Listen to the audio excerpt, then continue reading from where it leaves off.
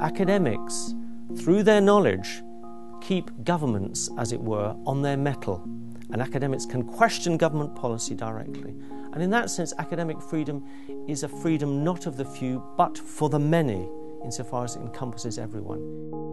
Professor Terence Karran, Professor of Higher Education Policy at the University of Lincoln.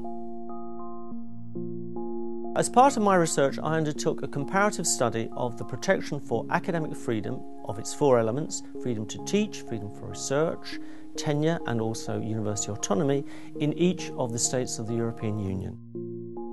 Well, my findings were that certain particular countries, interestingly enough, ex-communist countries, protected academic freedom because they rewrote their constitutions.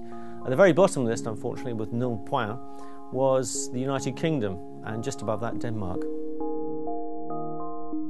My research was published. This was then picked up in the Danish press. As a result, the Danish Education Minister, Helge Sander, came under increased criticism within Parliament for the fact that academic freedom wasn't protected in law. The Danish Universities Professional Association made an appeal to UNESCO. As a result of this, eventually, the Danish government was forced to have an external evaluation of the law, and that evaluation indicated the law should be changed, and finally, the law was indeed changed. The change of law was only slight, but it was nevertheless definitive in that it indicated that academics should have much more freedom to determine the areas in which they undertake research.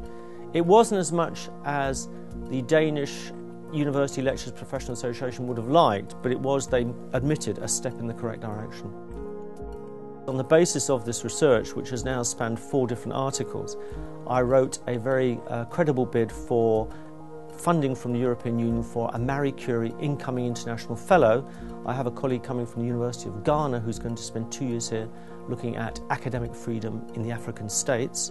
In addition, I obtained another grant from the same source for an intra-European fellow who is coming from the University of Munich to study academic freedom in Europe. He'll be looking at the difference between the de jure and the de facto protection of academic freedom in all the EU states.